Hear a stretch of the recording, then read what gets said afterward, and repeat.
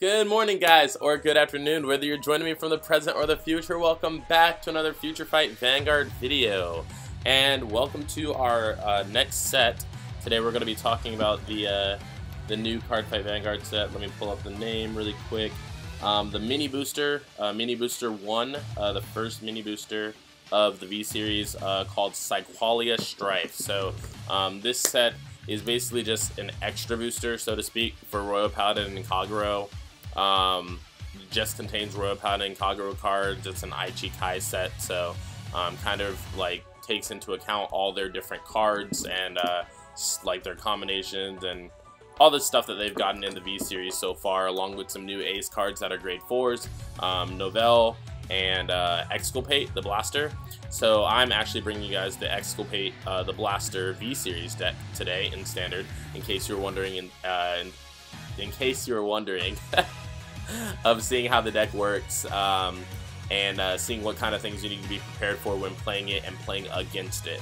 So with that being said, we're going to get right into the future fight, but a couple announcements first. First announcement is I have something really big business planned for both my channels that as of this morning has like come to light or come into fruition, however I pronounce that word. But basically, it's really great that this is happening right now. But I will announce it once everything gets solidified, but I'm really excited about this. Announcement number 2 is this channel is now on a set schedule of Monday, Wednesday, Friday, so you guys can look forward to videos from me on Monday, Wednesday, Friday on this channel, just like you can on the other channel. So if you're watching both channels, it's like a double feature type thing, so that's great for you. And then announcement number 3 is I'm going to be doing like a lot of different series on here. I know a lot of you guys have like, this channel especially has been like really weird on scheduling and stuff like that, because I've pretty much like done videos at my leisure, but now I'm going to be getting back on the grind. So there's going to be like the future fights are still going to be there. I'm focusing on those for right now, and then as I finish up with the future fights, I'm going to start adding more series like real life gameplay and a bunch of stuff that I've like surveyed from you guys that you guys want. But with that being said, just a quick shout out to our sponsor, Dabbers Cards and Games. Their logo should appear above my head. They're a great local card store that's focused here in Georgia. They really do their best to like help the community thrive, help the player base for all the games grow, and try to serve the player base really accurately and well at the very same time. They have a great stock for Cardfight around the time when sets come out, and then they also have a lot of really cool products from Japan, ranging from sleeves to plushes. There was like a Master Ball plush last time I went there. They also have TVs so you can play like video games and stuff like that. They have already set up there for you, like Super Smash Brothers, Dragon Ball Z Fighters, and those are just a few of the things that they offer. So I've definitely checked them out if you live in Georgia or if you're swinging by Georgia. But with that being said, let's get right into the video. So we're going to be talking about, like I said, the Mini Booster Royal Paladin deck.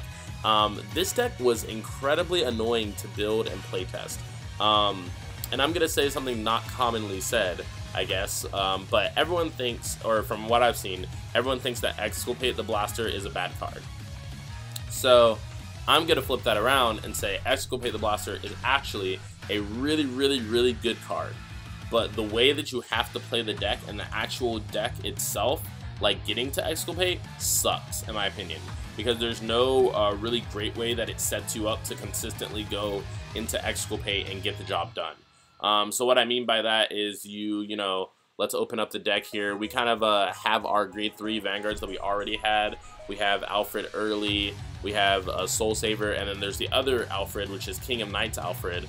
And all of them don't really help you set up for Exculpate or anything like that. Even the new support card Benin gets Alfred Early, which moves your Blaster Blade out of the soul when you want it in the soul, and they don't allow you to move cards from the field into soul, so it kind of just sucks in that way. But yeah, let's get right into the deck, and then you guys will probably understand what I'm saying as you see the games and my explanations at the same time. So first we have 4 of the new grade 4, Exculpate the Blaster himself. He has 2 Vanguard abilities. The first one is when it's placed, counterblast 1, choose 1 card from your soul and put all the other cards from your soul into the drop zone. and when this unit attacks during this turn, it battles all your opponent's units. So likes and dislikes of this particular ability. Likes is that, you know, I guess it cost the counterblast. It could have costed more, so I'm happy that it just cost the counterblast. The only way that it could have been better than that is making it completely free when it's just on ride. The second part, I don't like at all, like choosing the one card from Soul and Soul Blasting all the rest, because that actually like cripples your ability to go into like a Soul Saver Dragon play after the turn. So it kind of just like cripples your soul. I think they did that on purpose, but also probably because the original Exculpate is like that. It's very just Blaster Blade based, so they want to leave you with like, you know, 3 cards in the soul or something like that, 2 cards in the soul. So you really just have to ride Soul Saver and have a Pongal waiting on deck to be able to use Soul Saver after you Exculpate. But the second ability is at the end of the battle that it attacked, you can put 2 cards from your hand into your soul, and then you retire this unit, ride a Blaster Blade from your soul, stand, and if you could not ride, you lose. So reasons that this sucks is because this skill is mandatory. So the reason that this part of the skill sucks is because this is mandatory, so you can't ever ride Exculpate the Blaster unless you're just not going to attack with it, and you're just going to use its 14k base power to just sit on 14k base power, and you're not going to drive check, which is stupid in V-Series. Like, don't do that, ever. But the stupid thing is that you can't ride this card and attack with it if you don't have a Blaster Blade in your soul or in your hand, because then you'll just lose the game. And it's really, really risky to just ride Exculpate, use the skill, set up, attack with Exculpate, and hope that you're going to drive check a Blaster Blade. Like, I never do that. I try to go for guaranteed plays, not like risky, stupid plays, in my opinion. So, you know, pretty much Exculpates just sit in my hand if I happen to have an unfortunate game and I did not see a Blaster Blade that game at all. Like, they just sit in my hand. Then as well, I feel like this card should have said put 2 cards from your hand or field into soul, because then you could have used Alfred early to call the Blaster Blade out, and then use Exculpate to shove it back in. It would also give you a rearguard attack that you can attack with, then attack with Exculpate, and then shove Blaster Blade into soul and just have it on deck. But they did not do that, which means that it's a lot more complicated to use this card. Next up, we have 4 of Alfred Early himself. We just talked about him a little bit. So Alfred Early's skill is when it is placed, counterblast 1, choose up to 1 Blaster Blade from your hand or soul, call it to rearguard circle, and this unit gets the Blaster Blade gets plus 10,000 power, and then you draw a card. So the reason that we run, I did all night last night, run a bunch of different builds with this deck. And at first I was running Kingdom Knights Alfred, but then Kingdom Knights Alfred actually pulls out a Blaster Blade from your deck, which makes it even less likely that you're going to see Blaster Blades for the rest of that game just in your hand that you can use for Exculpate, unless you already rode one for that game while you were on grade 2. So that's pretty much the only way, besides random soul charging with Pongal and Soul Saver, that you can just get a Blaster Blade into soul. So it kind of sucks in that fashion, but Alfred Early is just way better in that respect. And then also the new support card Benin helps you with your consistency with getting Exculpates in your hand and changing it out with an Alfred Early, etc. Then we ran 2 Soul Saver Dragon. This is pretty much just for a combo ender play, or if we for some reason can't Exculpate, we just start playing this like a normal Royal Paladin V-Series deck, like a standard deck, you know. So you really just want to build up your soul, keep building up your soul, and then you can actually have turns where you have both Exculpate and Soul Saver in your hand, and you get to just choose, like, look, I'm just going to Exculpate you if you have a board. If you don't have a board, I'm just going to Soul Saver you if you're at, like, 5 damage. So it's really cool. You can even, like, Soul Saver, and then later, if you didn't Soul Blast the Blaster Blade out of your soul, or you have one in your hand, you can just Exculpate right after the Soul Saver turn. So really, really strong. Something to mention is that all of these grade 3s and grade 4s have Force. So what I started doing when I'm playing the deck now, instead of placing Force on my rearguard circle, I usually place the first Force on Vanguard circle, and then what I ride after that determines where I want to put the Force marker. So if it is Exculpate, if I'm riding Exculpate as my second Force ride, I put the Force marker under Vanguard, because the Blaster Blade under that, you want it to be 38, swinging with a booster, with a crit. That's really, really good. But if I re-ride Alfred Early or Soul Saver, I'm most likely going to put that Force to the rearguard circle. So getting into our grade 2s, we have 10 grade 2s. Sorry, I forgot to mention we have 4 grade 4s and 6 grade 3s. So we have 10 grade 2s. We have 4 Blaster Blade himself. You know, nothing much to be covered. If you guys watch my first Future Fight on Royal Paladin, like, the deck is pretty much the same outside of the cards that we just talked about. But really quick, I'm going to run over it. Blaster Blade gets a crit if it's on the Vanguard circle and you have 4 more rear guards, which is really, really good when you are on your grade 2 rush turn. If you can get 4 rear guards out, you can really put some hard pressure on your opponent by forcing that critical upon them. They either have to, like, PG you, guard you with 2 cards, or 1 to pass you and hope that you don't get a trigger, which if you check a crit trigger and you already have a crit, that's 3 damage. That puts your opponent in a very lethal position for future combo plays, such as, like, Soul Saver and Exculpate the Blaster. Its second ability is when placed, Counterblast 1, Soul Blast 1, choose one of your opponent's rear guards in the front row, retire it. I usually never use this skill because it does work very strongly against what I'm trying to accomplish with the deck, which is, like, you know, Soul Saver. I want to have my Soul. So, also, I rather use my Counterblast on stuff like Alan, Marin, and Akane so that I can get pluses instead of just retiring one of my opponent's cards. Like, I don't want to do that. But that's just me. Obviously, if there's a really important card on the board that you need to blow up, that you know that if you attack into it, your opponents won't just let it go, then you can use Blaster Blade skill to blow it up. But I never really come into that situation because I'm just trying to kill them anyways. Also, we run Exculpate in this deck, so by second ride usually, sometimes you can just Exculpate them, and Exculpate usually just is a board clear anyways, so you really don't need to use the retire skill in my opinion. But our next grade 2, 4 High Dog Breeder Akane. We ran this in the original Royal Paladin deck as well. It has 2 Vanguard Rearguard skills. First one is an auto. This says when it is placed, Counterblast 1, Vanguard Rearguard circle, search your deck for up to 1 Pongal, call it to Rearguard circle, shuffle your deck. So it gives you a +1. Also gives you a soul because of Pongal's skill to soul charge. So it starts building your soul for Soul Saver. And then also you can get a random Blaster Blade into your soul if you need to, like, Exculpate or something like that the next turn and you just haven't seen a Blaster Blade all game. Also, its secondary ability just allows for difference in attack columns sometimes, mostly when your opponent's on, like, grade 1 and grade 2, but after their grade 3, it usually doesn't change the attack column that much because it changes, like, an 18 to a 21, which is not a different column on Force, Excel, or Protect. So, yeah, it doesn't really do anything unless your opponent's at, like, a weird base power, like 15k or higher than that or something like that. Like, so it changes numbers if you're attacking into a Novell. It changes numbers if you're attacking to a grade 2 or grade 1 Vanguard. So during the battle that it is boosted by a high beast, it gets plus 3000 power, which means that you can only be boosting it pretty much with Pongal or Flogel, or Margol, because nothing else in this deck is a high beast. I guess it also changes your numbers if you need to boost with a trigger. Instead of being 15, it's 18, which does change numbers on things, but you most likely never have to do that since Akane, when she comes out, calls Pongal out anyways. So our last 2 grade 2s that we run in the deck is 2 Sage of Salvation Benon. We just run this card for consistency reasons. This card's skill is when it's placed on the rearguard circle, you can reveal and Exculpate the Blaster from your hand, return it to your deck, and then search your deck for up to 1 Alfred early, reveal it, put it into your hand, and shuffle your deck. So a lot of times with us running this weird ratio that we're running with grade 4s and grade 3s now, we don't want a G-assist. We want to have a consistent ride, our first ride being Alfred early most of the time. So if we have a this, like, just allows for more cards in our deck that we can draw into and not be ride stuck.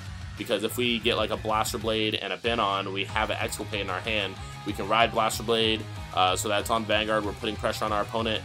We can call Benon, switching out the Exculpate for Alfred early, shuffling our deck, and then we can also probably, if we have Akane, which I usually have anyways, play Akane, Counterblast 1, call a Pongal, Soul Charge 1, and then you can just call another grade 1 if you have it from your hand, so that you can get 4 rear guards for Blaster Blade, and that completes your, like, early game rush against your opponent. And I will say, the higher damage you put them at with this deck in the early game, the easier the late game gets for you, because you have your really strong plays that's hard for them to take at 5 damage, like Soul Saver. You know, even Exculpate is hard to take when they're at 5 damage because they lose their whole board, and then they have to start guarding from their hand, so they're going to start losing cards from their hand, and then also they're going to lose their board, so it's not like they can just recover after that instantly. They're probably going to have a generally weaker next turn after the turn that you Exculpate them, which is something that I really like about Exculpate, but it's really hard to get off. So moving into our grade 1s, we have 13 grade 1s. We have 4 Knight Squire Allen, Knight Squire Allen. We have 4 Little Sage Marin, 4 Pongal, and 1 Sword of Hope Richard. So we'll go over these really quick. Allen and Marin, as you guys know, both let you draw cards for the cost of Counterboss 1, but they work a little differently. So Allen is when he's placed, you can Counterboss 1, choose a card with a grade less than or equal to your Vanguard from your hand, call to Rearguard Circle, draw a card, and this card gets 3,000 power. So Allen works better when you have cards from your hand that you need to play. Marin works better when Marin's already on the field and you need to play something in the same column as Marin. Marin does the same thing, except when another rearguard is placed in the same column as Marin, you Counterboss 1, draw a card, it gets 3,000 power. So they can become 11k attackers, which is something that I've really grown to like when you have like an Allen in the early game, and especially with this deck's grade ratios, like your hand can get kind of clunky and weird. So you definitely want to take any draws that you can in the early game, which is actually why this deck is 6 crit, 6 draw. Unlike my first Royal Paladin build that was 8 crit, 4 draw, 4 heal, because I just didn't find it. I just didn't find it good in this build to do 8 crit, because it's just way too clunky, gets you in too many awful situations, and also it can help you recover / pay for Exculpate's heavy cost of putting 2 cards into your soul, rewriting into a grade 2, and then getting 1 drive check. So you guys should be wary of that as well. So we have 4 Pongal. Like I said, it works very well with Akane, works well with Soul Saver, builds our soul, but also can soul charge us that random Blaster Blade that we might need to go in to do Exculpate. So when it's placed, if you have another rearguard, or if you have another unit in the same column as this unit, soul charge 1. If the soul charge card is a trigger unit, which it always seems to be when I use this skill, plus 5,000 power to Pongal. I guess it's fine to get the plus 5,000 when you're on a grade 2 turn and Blaster Blade's your Vanguard, because then you're making that column 23, which makes it hard for your opponent to guard that, and it has a crit, but, you know, it is what it is. Then we have 1 Sword of Hope Richard. This is also another new card that says its rearguard skill is if you have 3 or more rearguards, which you will, it's Royal Paladin, like, unless you're playing against, like, Shadow Paladin or Kagero and they're blowing your stuff up so hard, like, you're gonna have the 3 rearguards. But if you have 3 or more rearguards, all your other rearguards in the same column as this unit get the intercept ability. So what this means is that you can actually make a column of grade 1s.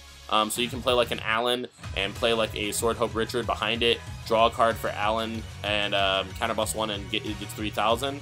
And then also the Allen now will be able to intercept for 10k. So that's very, very strong, because usually when you make a column of just grade 1s, you're losing out on that shield from your hand. But with this card, it makes it so that you're not losing out on the shield, which is pretty saucy in some situations.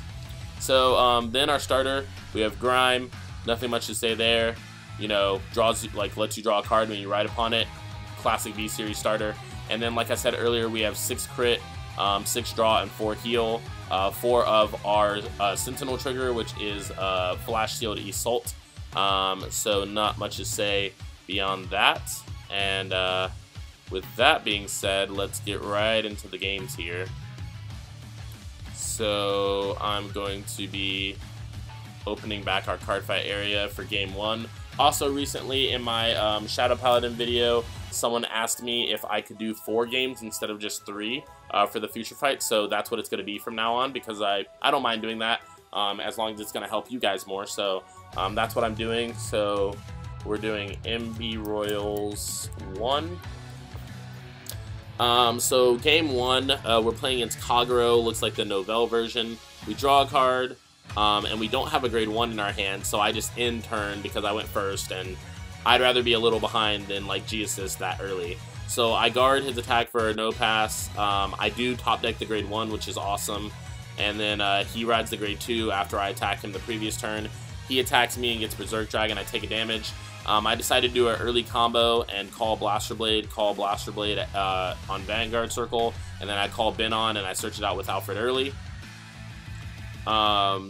So then our opponent uses Nahalem, make us retire our Marin in the back row, uses the skill of Overlord to Soul Blast, and then he attacks, he gets a draw trigger. I was surprised that he didn't use Overlord skill here, but he chose not to, and then he attacked our rearguard.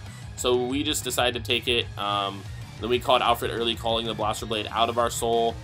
We do check a crit and check a Blaster Blade, so that's great because we do have an Exculpate in our hand, knowing that we can Exculpate the next turn.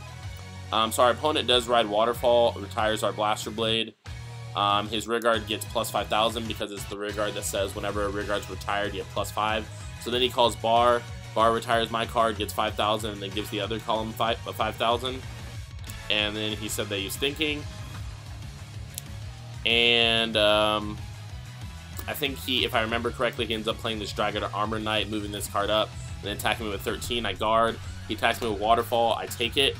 And he checks a heal trigger, which is not great for me, but, you know, not awful. It could have been worse. Then I'm just able to take his last attack because he didn't check a crit.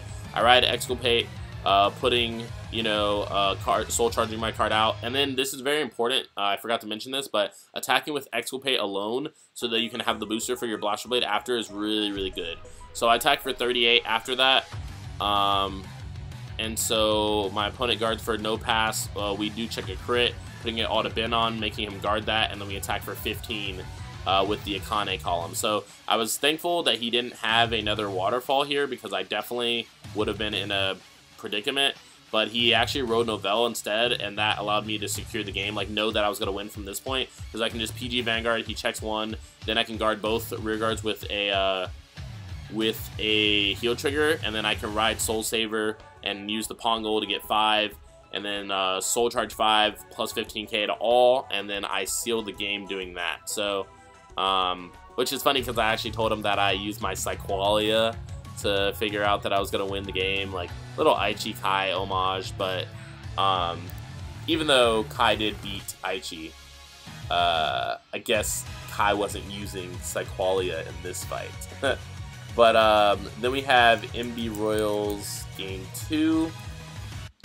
So Game 2, we're actually playing against Mega Colony, which is pretty interesting. They have the new promo Stealth Millipede in their deck, so they ride Stealth Millipede, don't hit because they didn't check a trigger. But they do check a trigger when I go to rush them, so good enough, right? Uses Hornet skill to check top 6 for grade 3, gets it. We do a little rush of our own, and we don't have a Blaster Blade, as you guys can see, so I just rode Alfred early, and we have not seen a Blaster Blade yet. So he calls cards, and then he uses the skill of his Vanguard. I do check a draw trigger, which originally wasn't going to let his Vanguard hit mine, but then he does because he checks a crit. So then I re-ride an Alfred early, putting the Force to rearguard circle, replacing my Akane because it was too weak to hit. And then I attack for 18, then 26, he uses his Protect marker, we check a crit. So we attack with a crit, making him PG that as well, which is really good for us because we're lowering the cards in his hand by a good amount. So he attacks us for 14, then attacks us for 37, we PG. He does check a crit, and then he uses Phantom Black skill, and we have to guard with 3 cards. And we don't re-ride Exculpate here like I would like to because we don't have a Blaster Blade. Like I told you guys, like it's a rough life out here when you don't have a Blaster Blade and you just have an Exculpate sitting in your hand the entire time that you really want to use but you can't. So we 2 to pass his Vanguard. He does check a draw trigger, putting it to rear guard. And then I guard with only triggers because of his skill. So I top deck a Blaster Blade, which is awesome because I'm able to finally ride Exculpate. And this seals the game because I attack his field for 34. I check a heal and a draw trigger, putting on the rear guard. And then I shove 2 into soul, re-ride Blaster Blade, attack. And I think that he just PG'd Vanguard really to see if I had the Blaster Blade. Because if your opponent's like bluffing you and that's the only thing that they feel like they can do, then you want to block Exculpate and see after that if they have a Blaster Blade or not to re-ride. Because sometimes people do that because they want to be really risky and then they just lose. But I never do that, so yeah. But yeah, Game 2 we win against Mega Colony.